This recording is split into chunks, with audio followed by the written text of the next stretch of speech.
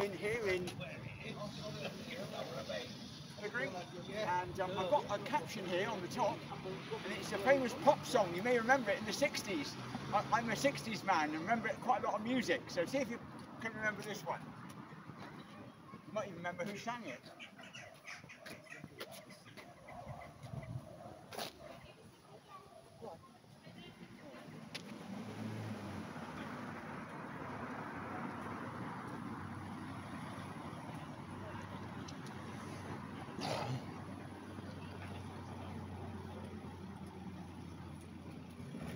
Right, Simply the Best. Can any of you remember who sang that song in the 1960s? Well, it was Tina Turner. She sang Simply the Best. Do you remember it? You may remember it. And this song has been used by various sports people as they compete. And there was a guy called Chris Eubank, and he was a super middleweight boxer of his time, and he was, in his day, the best super middleweight boxer in the world. So when he used to jump into the ring, this was blasted out, and it was quite right because it conveyed what he was at the time. If I was to ask you today, not who's the best boxer, but who do you think the best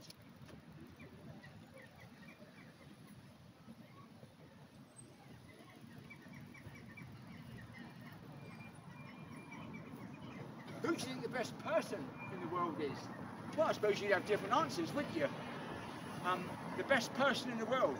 Some people might say, well, you know, Mother Teresa, she did a great job when she was alive helping desperately poor people in Calcutta. Other people might say Martin Luther King, or other people who championed the downtrodden and the marginalised. I can think of people that made tremendous advances in medicine. I mean, I suffer from cancer at times, and I'm very glad for people, for surgeons who have got great, far skills more than me, who are able to help me. And people have made advances in science, haven't they? And in space. We live in a very different world to 50 years ago. So these people have certainly made an impact, and I think they should be credited with that. But the person I'm speaking about is head and shoulders above all these people. Because this person wasn't proud, and yet wherever he gathered, wherever he spoke, people always gathered. He gave sight to the blind, he healed people, he spoke up against injustice, and people tried to trip him up, but he always gave the right answer. He wasn't proud, or he wasn't conceited, and yet people gathered and they said, no one ever spoke like this man. And he had a group of about 12 people that went round with him for about 3 years, and one of them said about this man, he committed no sin, no deceit was found in his mouth. Now, could you say that about yourself? Can I say that about myself? No way. If we're honest, we've all sinned, we've all done wrong, haven't we? Perhaps we told a lie, or we've envied, or we've used God's name as a swear word, or we've got angry without due cause, or we don't obey our parents, we don't obey the authorities. We pay most of our taxes, but not all of it. Well, who pays 100% taxes today anyway? But you see, the fact of the matter is we've all broken God's laws. And because of that, there's a barrier between us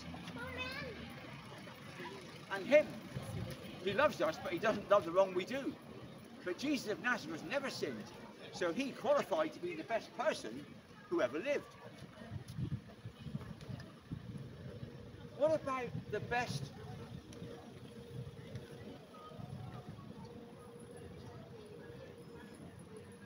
What about the best love that's ever been demonstrated? Now, there's been lots of acts of selfless love over the years. During the war, I've heard true tales of mothers risking their lives to get their children or loved ones out of a burning building. And real love is not what you hear about in the pop songs. That's selfish love. Real love is selfless love. In fact, there was the Help the Aged, the charity. One of the treasurers used to say, loving is giving. That's absolutely true, isn't it?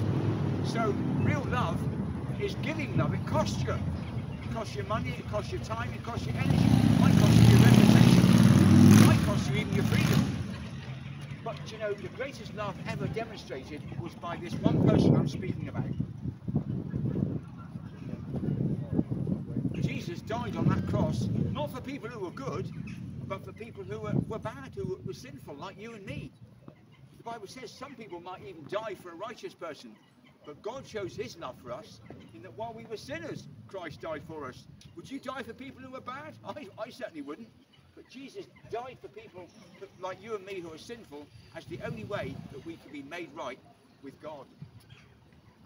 So we're talking about the best person who ever lived, demonstrating the greatest love the world has ever known. And what about this? Every day our life is made up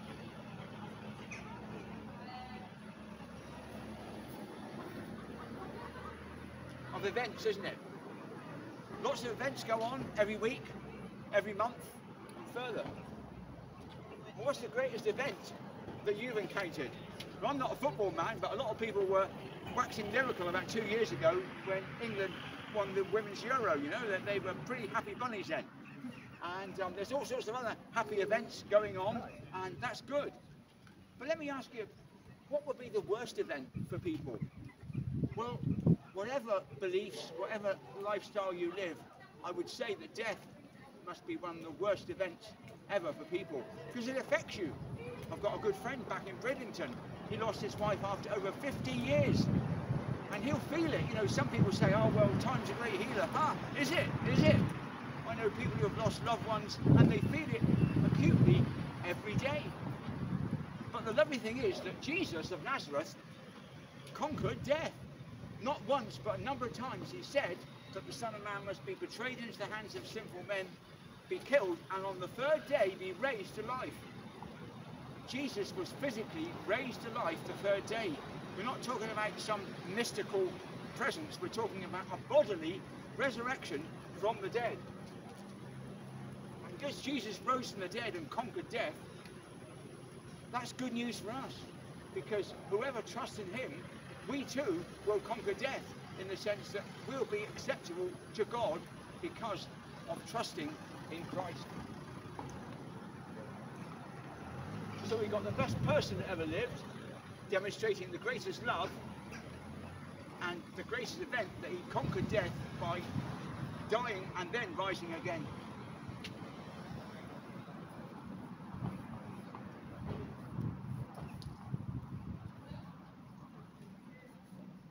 A lot of people today going up and down the high street are looking for offers, bargains, and I hope you get them.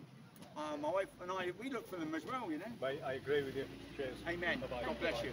But the greatest offer ever is this. God promises to transfer us from sinful, selfful beings to new beings in Christ if we put our trust in him. God so loved the world that he gave his one and only Son, that whoever believes on him shall not perish, but have eternal life. So the question today is not, are you religious? Are you a Christian? Do you know you're right with God? Do you know you're going to heaven instead of hell when you die? Do you know that? Because one day you will stand before God and give an account of your life to God, as I will. And only through trusting in Jesus are we made acceptable to God now and certainly for heaven. So thank you for listening, and I do trust you'll think very seriously about these things.